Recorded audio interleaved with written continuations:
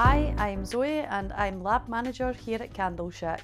Summer is just around the corner and here at Candle Shack we are thinking about diffusers. The process of making a diffuser is relatively simple, but you do need to ensure that you do test them. Today we'll show you how to create and test your diffusers at home. If you find this video useful, don't forget to like and subscribe to our YouTube channel to see our future videos. To make a diffuser, you will need your chosen fragrance oil, a diffuser base, a diffuser bottle, a cap and reeds. It sounds simple, doesn't it? But the choices you make can affect the performance of your diffuser. Let's start with the diffuser base.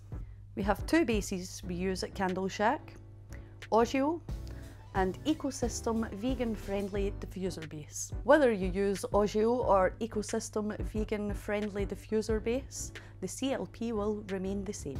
Moving on to reeds. We have two different types of reeds here at Candle Shack. For the best diffuser performance, we would recommend to use fibre reeds.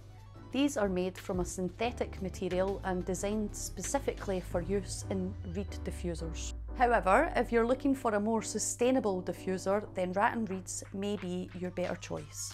Rattan reeds are natural products, but generally won't perform as well as fibre reeds. So how many reeds should you use? For a 100ml bottle, we typically use 8 long reeds.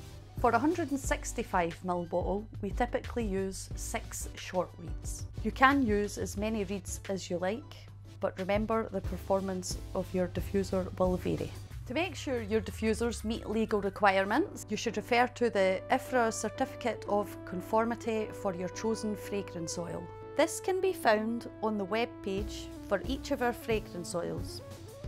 If you refer to Annex 1 of the IFRA certificate, you will see that the reed diffusers are classified as IFRA Category 10A. If you refer to the table on the front page of the IFRA certificate, you will find the maximum permitted level of that fragrance oil in a reed diffuser. For example, the IFRA certificate for fairy dust tells us that it can be safely used in a diffuser at up to 40%. So if you want to make a diffuser at 15%, then this will be fine. Testing is an important part of any product development, and diffusers are no exception. Here at Candle Shack, we go through a lengthy process of testing our diffusers. This is done over a period of 12 to 13 weeks.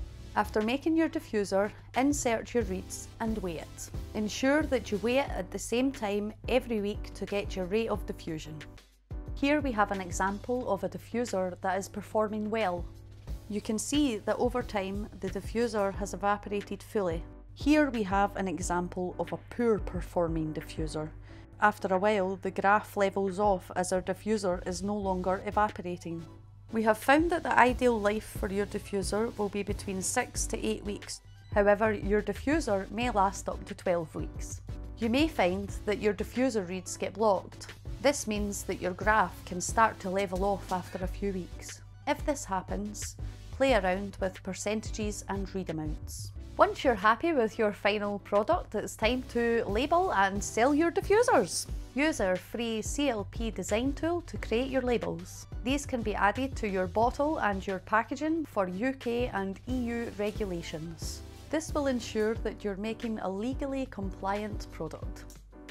We hope you found this video informative. If you have any questions, let us know in the comments and we'll be happy to help.